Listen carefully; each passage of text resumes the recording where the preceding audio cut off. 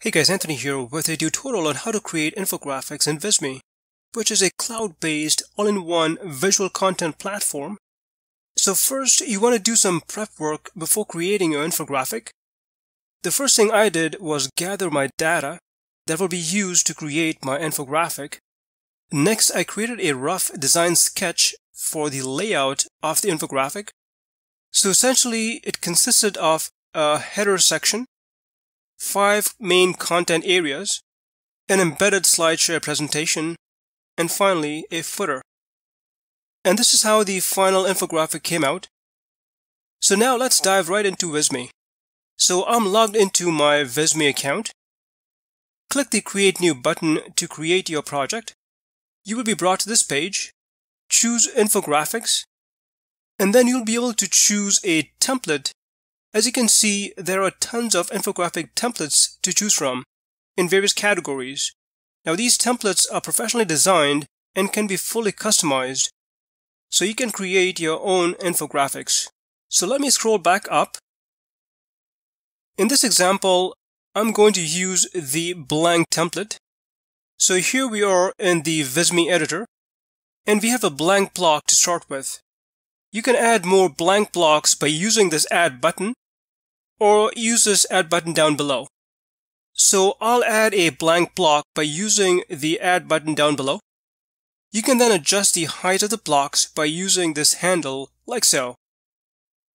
You can also add full blocks from pre-made templates by clicking this From Template button. As you can see, there are a lot of pre-made blocks to choose from. I'm not going to add any of these pre-made blocks.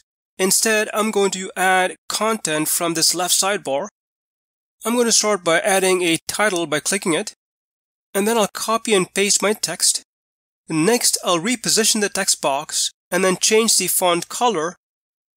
In this Graphics tab, I'll look for an icon that I can use in this header section and accordingly place it next to the text box and adjust its position as well as adjust the height of the block. Next, I'll click on the block and change the background color to light green, like so.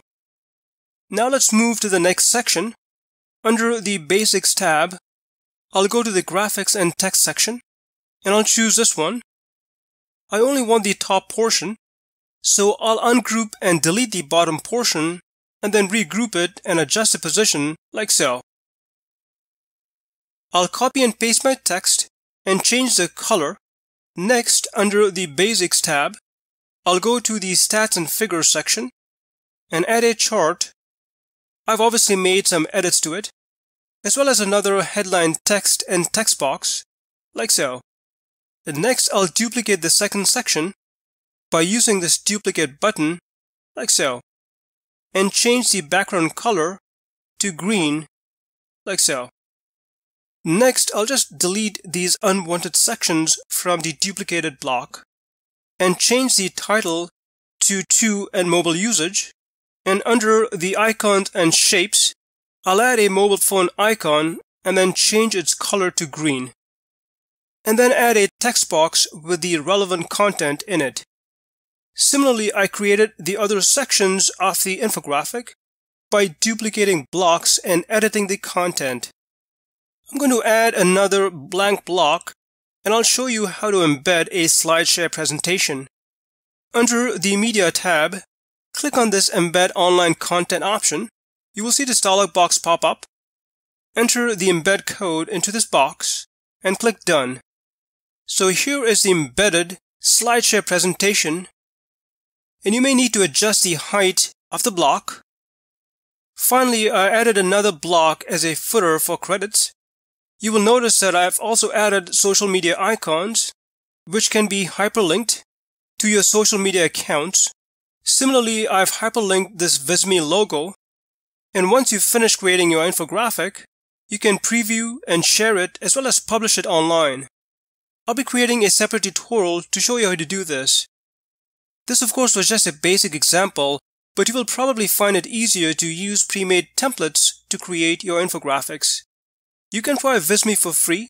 Check the link in the description section, where you will also find the link to this published infographic. Well, I hope you found this tutorial helpful. Look for more Visme tutorials, and thanks for watching.